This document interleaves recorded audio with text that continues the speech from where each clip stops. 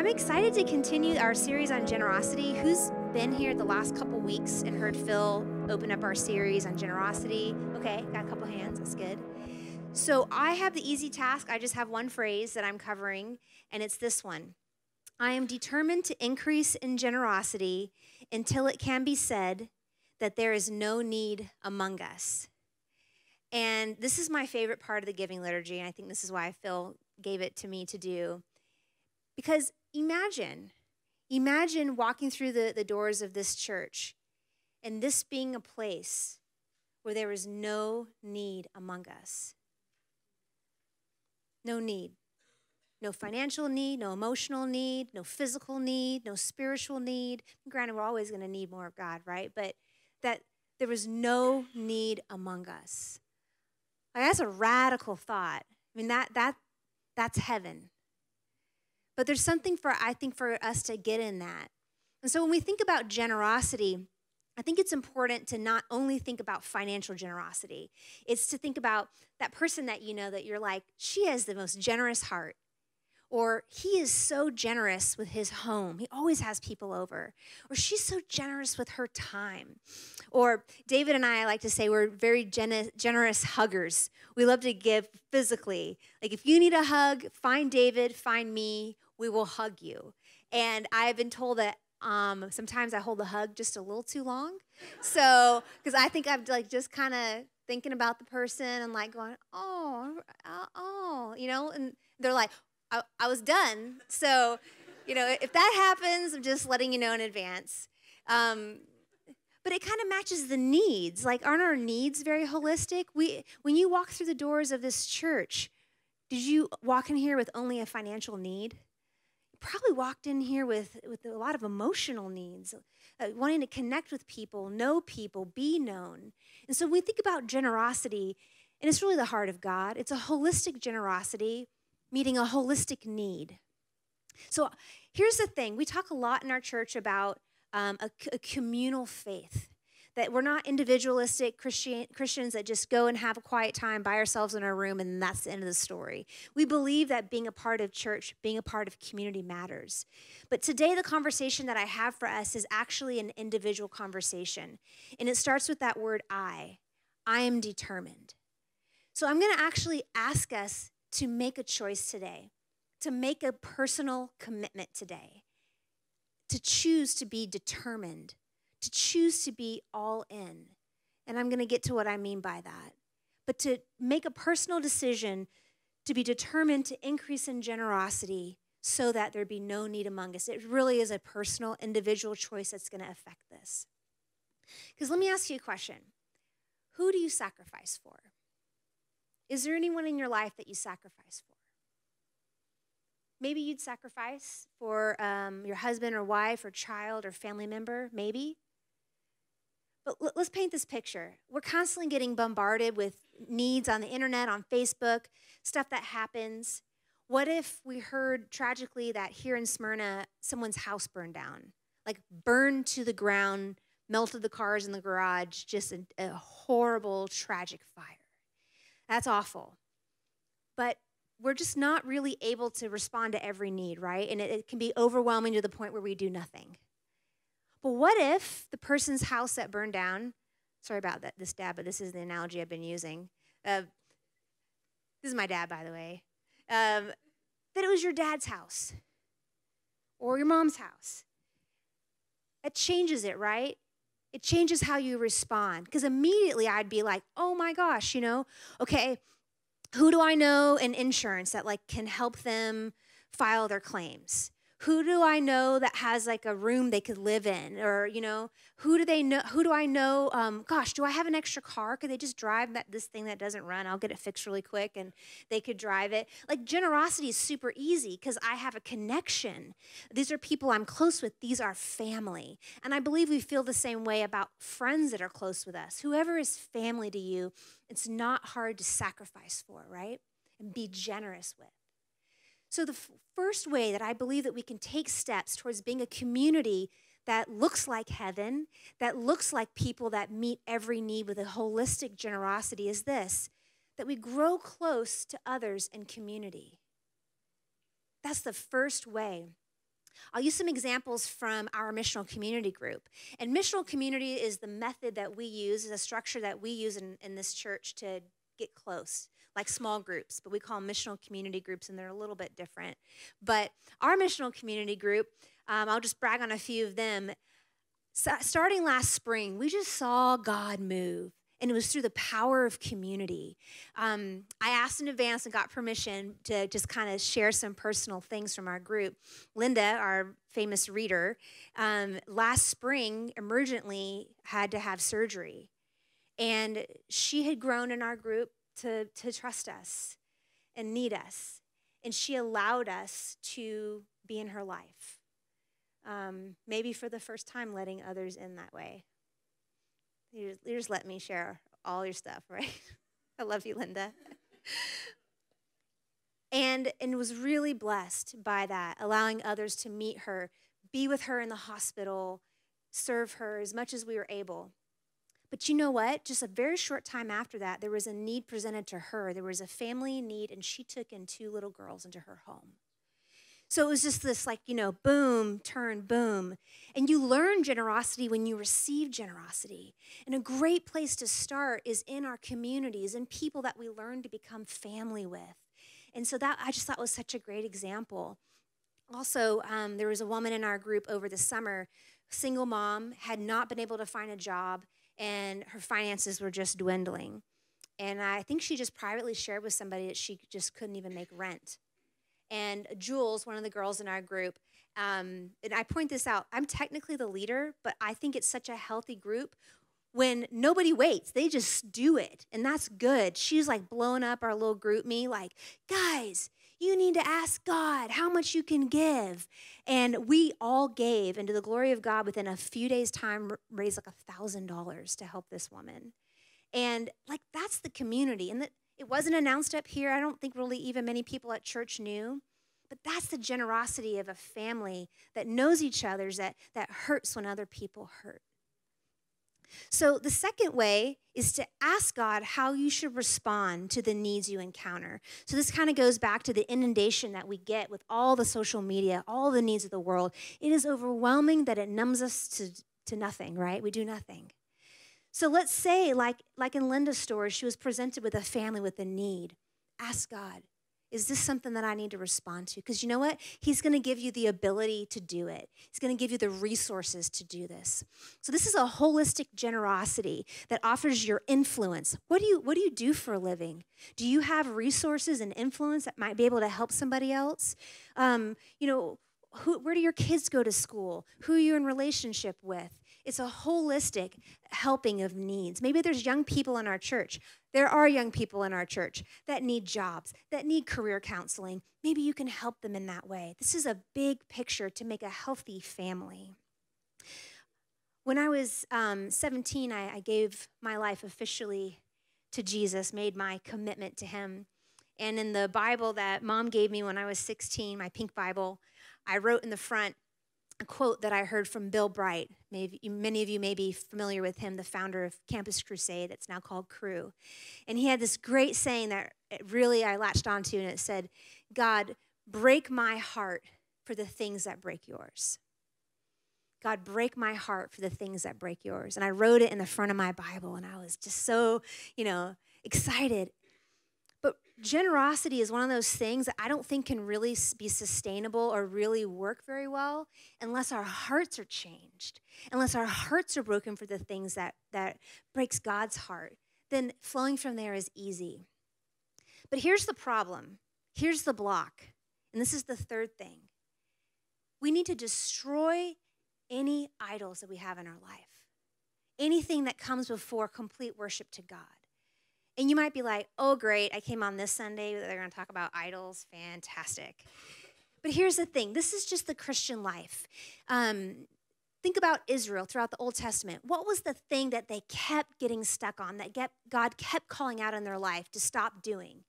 It was worshiping other gods, right? We as human beings can't help but be like mini idol factories. It's just what we do. It's easier to trust this fake thing than to trust that this God Almighty that we don't even see can actually provide for us and is actually trustworthy. So here's how you can identify what's an idol, because I doubt many of you are going to go home after church today and light your little candle and bow down in your room to your carved image, right? So they've got to be existing in different forms.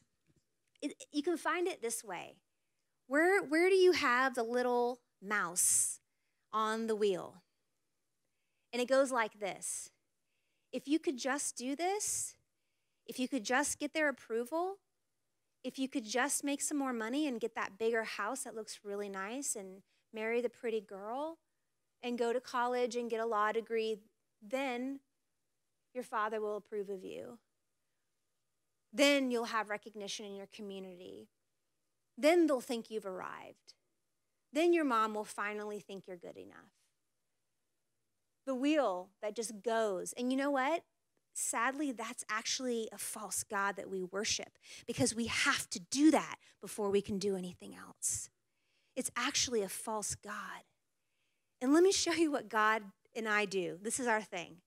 So God is regularly identifying things that are off in my life. So it's not a sign of immaturity. It's not a sign of disobedience when these things come up. So you don't need to feel shame. It's actually, I'm to the point now where I'm like, just please show me. I just don't want to be stuck anymore. Just show me. Because I trust him that he's good. He's not going to hurt me. So once I identify something, I actually have gotten in this habit that I imagine like literally a vessel, like a clay vessel that it represents it or whatever. And I tell God that I'm repenting. Confession and repentance is one of the most powerful tools in the life of the believer. Is you're actually breaking agreement with stuff that you shouldn't be in relationship with. That's called bondage. So I imagine this clay pot in my mind, set it on the floor, and I stomp it and I break it. And I say, God, I repent from believing that lie. I repent from obeying that pressure. And what do you have for me instead? And God is so faithful to just give me something else. Give me the true thing that I'm supposed to be going after. And then I tell him, okay, I'm worshiping you and I'm running after that instead. And then as temptation comes or I feel drawn back to that thing, I say, no, I've repented from that and I'm following this. And it's the process of taking your thoughts captive and walking in obedience. And this is the process of freedom in your life. It is for freedom that he has set us free. It is for freedom that he has set you free. Jesus died on the cross for all of this. So if things are coming up in your heart, in your life that you're in bondage to, take time with God to break your worship to that. Because here's the thing. Let's say, for example, I had a major issue with people pleasing, and I just needed to be noticed and recognized constantly. And let's say like all I wanted was time with Phil, and I come to church and all I care about is for Phil to notice me. And I'm here and I'm just like waiting for a moment, waiting for my moment. And I neglect to see the woman that walks in the door here because I'm occupied with myself, my own brokenness. But let's say I'm walking in a healthy place. I've broken those idols, and I'm like, I love Phil. We can talk later, I'm good. I don't need people to see me talking to him because I'm good. My value is here in the Lord. I'm good. All of a sudden, I notice the woman that walks in the door over here, and I greet her, and I say, hello, nice to meet you. I'm April. And let's say she tells me that her mom just died. Whoa. I would have missed that completely because I'm so wrapped up in myself. See, generosity and being available to be on mission with Jesus is so connected to our own personal health and healing. If you want to be generous in the hands and feet of Jesus, we have got to get free from the stuff that we're attached to, and Jesus sets us free. So, you guys want this? It sounds good, right? So the fourth thing is we need to renew our commitment to be all in. This is the decision, this is the commitment that I mentioned at the beginning that I'm going to ask us to do today. I'm going to ask you to decide whether or not you want to be all in today. And maybe there's going to be a lot of all-ins over your whole life, and that's great. So imagine this. Does anybody here play poker? Okay, you're so awesome. Okay, Every service I've asked, and then I've laughed because no one wants to admit like it's bad. And then I laugh and ask again, and 20 people raise their hands. So poker's okay. So, in that game, you typically have chips, right, which represent your money. So imagine in your life, you have a stack of chips that represent the different categories of your life. Let's say your green stack of chips is your sexuality. Let's say the white stack of chips is kind of like your hopes and desires for the future. Let's say, like in my life, to have children, what you long for, these deep desires, maybe to be married. Another stack, this brown stack over here, is your career, and it's your influence in the community, maybe your worth. Over here in blue is your actual finances. Over here is your relationships. I mean, you see where I'm going. And maybe over your life, maybe you attended youth group, they did a really good job of teaching you to obey God and wait till marriage to have sex. And maybe over here you had really good teaching on finances, and you've been really obedient with the Lord in that way. But as you scan back, you realize there's several things over here, which is fantastic. It's really fantastic. But there's several things that are still over here. And today, I believe the Lord is inviting us to take all of our chips and to be all in. All in. See, with poker, and I'm no expert, but I do know that you're hoping their hand is terrible and that you're going to win, right? So you're like, I got this. I'm all in, right? Or maybe you're really skilled and you have the upper hand. But here's the thing. This is a bet on the character of God. You're going all in on who God is. And here's the thing. When we are like, ooh, ooh, especially on certain areas, there's something there. There's a disconnect in our ability to trust God in that area. And there's probably idolatry attached in there because there's something else that can provide better for us than God. There's something else that we can rely on more than God. And you know what, guys? It's okay. We're all in the process together. But the opportunity is to go, I don't have this figured out, but I trust God. I know he's faithful. I know he's good. I know I can trust him. Because this is a good God that loves me. He's a good father. He says he cares even for the birds of the air. How much more valuable am I? I'm just going to take a gamble on God, and I'm going to go all in today. I'm going to go all in. And you know what? You actually can do that. This is an investment in life you can do without knowing the full research of the investment, because he is faithful. He's got it figured out. So the request today is, will you go all in with God? And where you feel blocks, I just invite you to explore that with God and let him minister to you. Acts chapter 2 is a really, really interesting book of the Bible, and quickly becoming one of my very favorite in my life right now. If you're new to this whole Holy Spirit thing and you're like, what in the world? Just want to give you a quick resource. It's like this, 2:2. Joel chapter 2 in the Old Testament prophesies of all the stuff that's going to happen with the coming of the Holy Spirit, that it was the original plan. And then Acts chapter 2 is where it actually happens. So Joel 2, Acts 2. If you want to research it, get a little bit more equipped, that's a great place. In Acts chapter 2, starts out in verse 1 with saying, they came together on Pentecost, and the Holy Spirit filled them.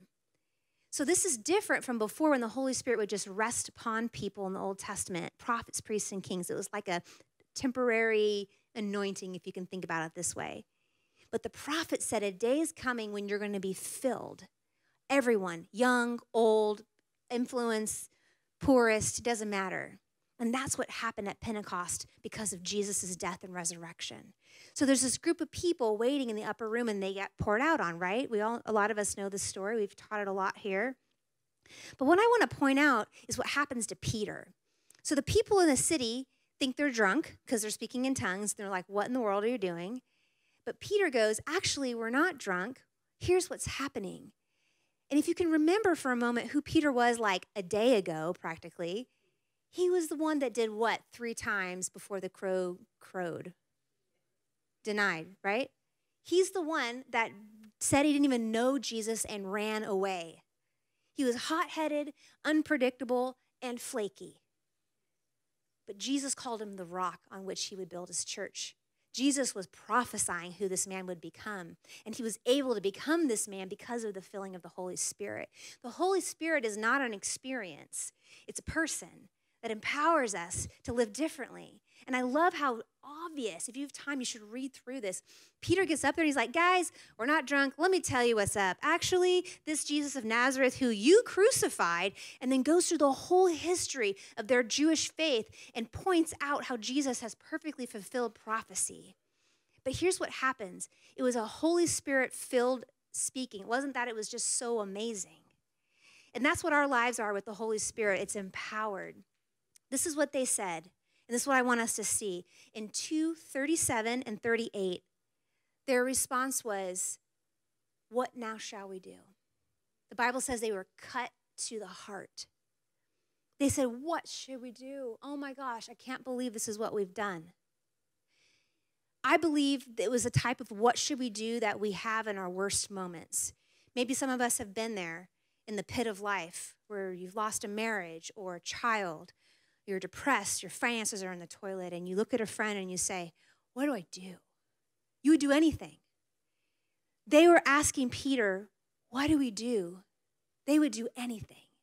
These people were chips all in. If he had told them to do the craziest stuff, they would have done it. Anything. We're all in. So they continue to see signs and miracles and movement of the Holy Spirit. But let's look at what happened to the people. Look in Acts 2:42. It says they devoted themselves to the apostles' teaching and the fellowship, to the breaking of bread and prayers, and awe came upon every soul. Many wonders and signs were being done through the apostles, and all who believed were together and had all things in common. And they were selling their possessions and belongings and distributing the proceeds to all as any had need. And day by day, attending the temple together and breaking bread in their homes, they received their food with glad and generous hearts, and praising God and having favor with all the people. And the Lord added to their number day by day those who were being saved. Awesome, right? Like the dream. But I don't think it has to be a dream. I believe we're taking steps towards this. And this doesn't mean that we have to join a hippie commune and give away all our stuff. It means that we start changing our heart. It begins with a heart attitude. And today I believe the Lord is giving us an opportunity to commit to that. One of the other guys in our group, I mentioned this first and third service, and he was in second. So I told him, like, I talked about you first service. Is a guy named Drew. Many of you know him. And he has been stirred by the Lord to minister to people that are in slavery in the sex industry. And that's our unique calling, and that's a powerful calling. And we support him as a church and as a missional community group. And he has received the heart of God for the broken. So as we commit to community and we serve those that we're family with, God will also begin to stir us to be the hands and feet of Jesus around the world. And sometimes that'll be a financial give, and that's right. But this is where it comes back to ask God how you should respond. So I just want to share a couple of scriptures that share God's heart in this way. And then I want to reword one of them for us to receive over ourselves.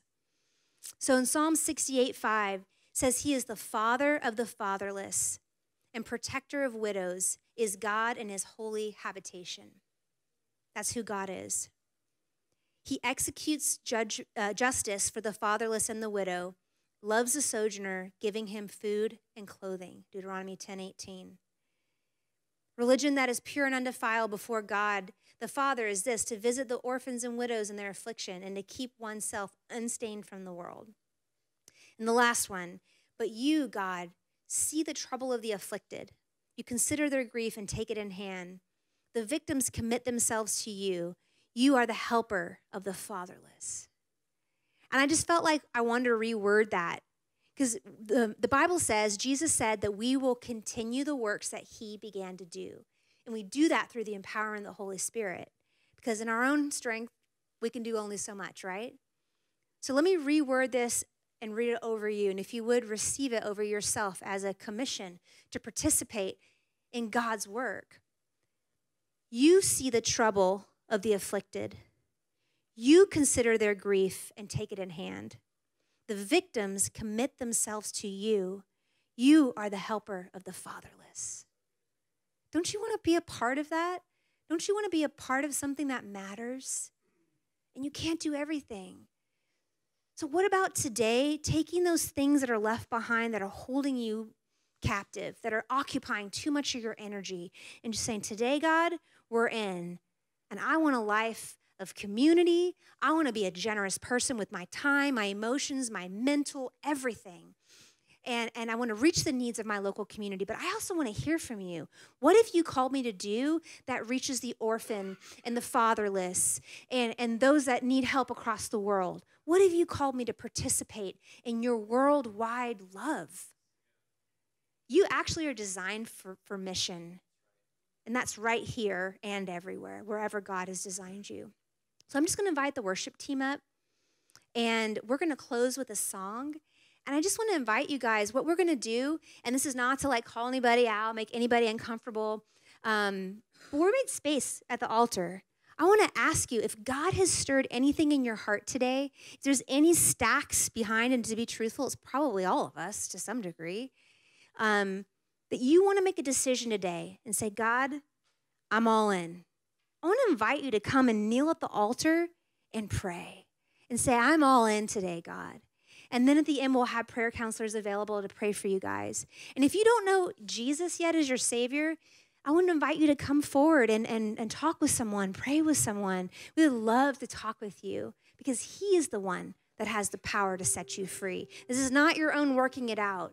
It's Jesus' death and resurrection that has the power to set you free. So would you stand with me? I'm just going to pray over you guys. It's my privilege to pray over you guys. Holy Spirit, I just thank you for your work. We just want to participate with what you're doing.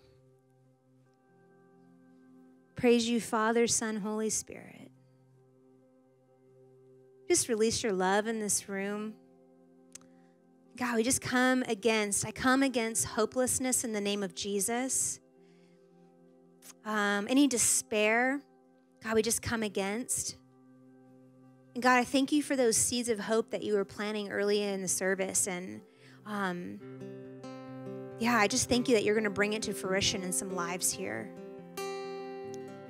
God, I pray for any hopelessness attached to barrenness of children and joblessness. We just come against that in the name of Jesus. And God, I thank you for your hope and your future, your newness of life that you have in all those places. God, we pray just against financial despair. God, would you just create a new way, a new way. You'd repair the debt, you'd bring freedom, and you'd bring blessing so they would be free and be able to be a blessing to others. So I just thank you, God, for what you're doing right now, and we receive your love. And I pray this in Jesus' name.